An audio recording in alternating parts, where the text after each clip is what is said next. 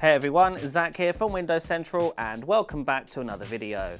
Now today we're taking a first look at Android 12L for the Surface Duo. Yes, it's finally here. After months of waiting, Microsoft has delivered its version of Android 12L. And it's quite a big update. For the first time, Microsoft is introducing its own design language to Android. So many of the elements here you'll see match or are very similar to the Windows 11 equivalent. So you can see here the Quick Actions panel here looks very similar to the Quick Settings panel on Windows 11. There's lots of blur effects, nice fluid animations, all of that good stuff. So yes, let's dive straight in and start walking through what's new with this release. Let's start with the lock screen. As you can see, the lock screen here has been updated slightly. We have our date and time over here, which now has a slightly thicker font, and that's because they've tried to make it look a bit like the Windows 11 lock screen. And when you're using a single screen here, that is very apparent. You can see that, yeah, if you look at a lock screen on a Windows PC, looks very similar to this, which is pretty cool. If we log in here, you'll see that there's a nice sort of animation that plays when you use your fingerprint. And if you don't use a fingerprint, if we swipe up from the bottom, for example, you'll get a nice sort of blurred background with an updated UI for the PIN entry. So if we type our PIN here, we can log in like that as well. And here we are on the home screen. So you may have noticed as well the new wallpaper. This is a new default wallpaper for Android 12L. In fact, there are a number of colors for it. So if we jump into settings here, go into wallpaper, go into here, you'll see that in addition to the defaults we had before, we now have 4 new ones, all of which are different colors. So we have blue, purple, red, and we have a green one. In fact, I like the red one. Let's set red. Why the hell not? There we are. Brilliant. That looks fantastic. Now, the Microsoft launcher has also been updated slightly to sort of match this new design language. You'll notice sort of drop-down menus here, for example, now use similar toggles to that of Windows 11. And if we come over to the activity feed here, you'll also see that boxes here have a similar design to the Windows 11 notification panel as well. So that's pretty cool. There are also some new fluid animations that are present when you swipe between apps and the home screen. So if we open up an app here, for example, and then close it again, instead of just zooming out, it will now zoom back into the icon where it is on your home screen. So that's pretty cool. And that also works in single screen mode. So if we show you that there as well, it looks pretty fancy, and it just makes the whole device feel more polished. It's a really nice change. And it's something that, you know, other phones have had for a long time. The iPhone does it, Samsung does it, Google does it. The Surface Duo wasn't doing it, and now it is, and it's pretty awesome. So I'm really happy to see that they're finally adding that sort of polish to the OS. So if we open up our notification shade here, you'll see that the UI has indeed been updated. Along the top here, we have 4 quick actions. And if we swipe down again, that gives us access to our full control panel here. So I can swipe between all the different quick actions that you can customize. If we tap on customize here, there's lots more to add as well. All of this is sort of the standard stuff that you would have had on Android 11. Some of it may be new to Android 12L as well, but the editing sort of process is exactly the same. We can even reset that up there as well if we want, which is pretty fancy. And if we jump into settings here, we can actually take a look at the new settings app, which has been updated as well. As you can see, we now have new icons along the side here, which match the Fluent design icons on Windows 11. And it's all part of sort of making this release feel more like a Windows extension rather than being explicitly an Android device, which it still is. There's just hints of Windows in here now, which I think is really nice. So while we're in here, let's actually span this because it looks best when spanned. Actually, let's also go in here and enable light themes so you can stop seeing my reflection. There we are.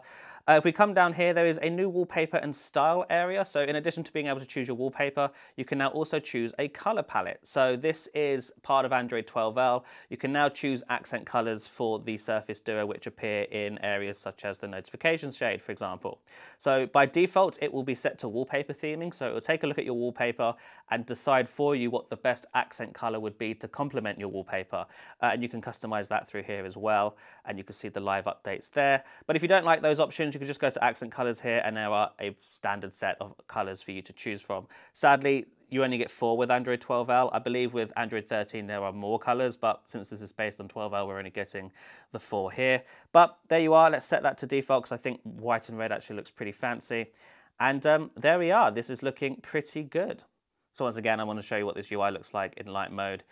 I think it looks really nice. This is a very clean version of Android. I'm a big fan. Anyway, let's go back into settings here. If we go into connected devices, scroll down to Surface Pen, and then go down into pen menu, there is now a new option called pen menu, and you can customize this menu however you like. It's essentially a quick launcher for pen related apps, although you can add any app you want even if it doesn't take pen input. But you can see up here I can customize what this looks like. I can move these apps around if I want to. I can add new ones, so let's swap OneNote for, say, calculator. I'm not sure why you'd want to do that, but hey, there you are. And that works as you would expect. And if I connect a Surface Pen here, so give that a second to connect, there we go. So once that's connected, I can now press the top button and you'll see a new Surface Pen menu appear, and I can now launch those apps through here with ease, which is pretty cool. And that works from anywhere except the lock screen, I think. So I can press this button, the top button, whenever I want. In fact, you can even customize which button you press, I believe. So if we go back here, that's not where I was. Oops, there we go. Go into connected devices, go down to Surface Pen, go down to this area, the pen shortcuts area, and you can see here we can actually set it to either be a single click, a double click, or a press and hold. By default, it's set to single click, which makes the most sense. But if you don't like that, if you prefer having single click be straight to OneNote, you can set that, and then you can set double click to open the pen menu or press and hold, for example. Now at the bottom here, we also have this new area which shows you your pen statistics, I guess. You can serial number there, as well as whether or not you're up to date. So you'll be able to update your UI through You'll be able to update your pen through this UI now as well, which is pretty fancy. And before it would just do it in the background, but now there's an actual UI for users to be able to check, which is pretty cool.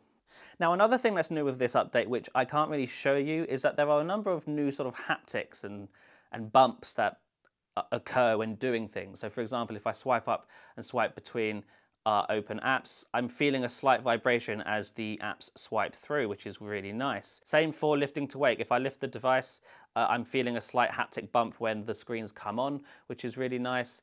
And so yeah, there's just lots of small quality of life improvements that makes the device feel a lot nicer to use. And it really does make a difference. You know, that paired with all of the new fluid animations, again, if I'd like to show you that there, it's just awesome. It looks really cool. And even using it in single screen mode works really nicely as well now.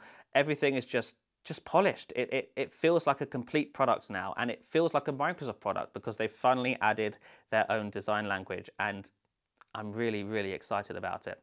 So as you can see, that's also what a notification looks like when you have one in the notification shade. And if you have music playing, there's also a new music control up here, which looks pretty fancy as well. And that allows you to scroll through it if you expand the control panel completely, as well as play and pause and all of that other fancy stuff that you would expect from a music control interface. And of course, that UI is also on the lock screen, so that looks pretty fancy there as well. And that's always present, so if I open up in dual screen mode as well, that will be on the right here, and your date and time will be on the left, which is pretty awesome. Other small quality of life improvements are some of the things that were added in at stock Android 12L. For example, if we open up an app that uses, say, the camera or a microphone, you will get an indicator in the top here now, which is really hard to see, but there it is. Sort of green indicator. I think it changes colors depending on what's being used, but that is to tell you that, hey, something is currently using either your microphone or your camera. And if you swipe down here, you'll see that there is now an indicator for it, which if you click on it, you will now be able to see which app is using what, which is pretty cool. Actually, on the subject of the camera, while we're here, although there are no new features to my knowledge, the camera version has been updated, and I'm assuming that means the sort of behind-the-scenes computational aspect of the camera has been improved. I've not had time to really check it, but the last updates for Surface Duo improved the camera immensely, so I'm not expecting huge changes. There may be some minor improvements to low light, but the camera is in a good place now regardless for photos. For video, it's still a little bit of a letdown, I think. But other than that, that's the Android 12L release. It's a big update. New UI, new animations, new features, and it's all designed to make the Surface Duo feel more like a Microsoft product and an extension of Surface PCs. And I think it does a really good job. So there you are. Thank you so much for watching, and we shall see you in the next one. Bye-bye.